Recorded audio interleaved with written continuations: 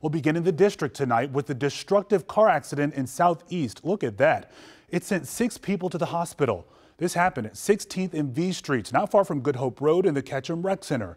Our Jess Arnold, she spent some time there this evening talking to neighbors about what needs to change. And next thing is, bow! And I was like, oh my God.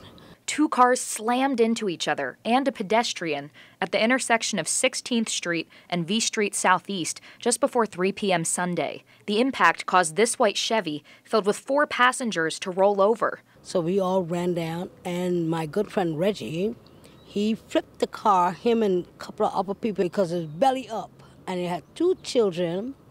One male was on the sidewalk, and the children was upset. And the young lady that was in the passenger seat had to be opened up with the life of jaws. D.C. fire officials said the 2 children and the woman in the front seat were taken to the hospital, and they're expected to be okay. They said the male driver of the white Chevy, however, is in the hospital in critical condition.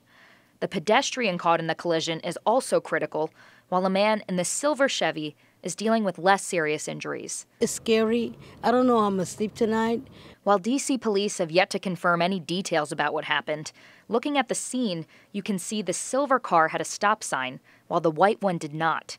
A nearby neighbor who asked not to be identified said that's the problem. I think there should be a 4-way stop here because we have children, and this is horrible. And I cross the street all the time. They're speeding. I don't want to be a victim. I think they should also put up lights, like red and green lights, so people could be more safer around here. Indira Shao, who had to watch this horrific aftermath, has an even simpler solution. Be mindful of what you do and how you go about your daily living. In Washington, Jess Arnold, WUSA 9.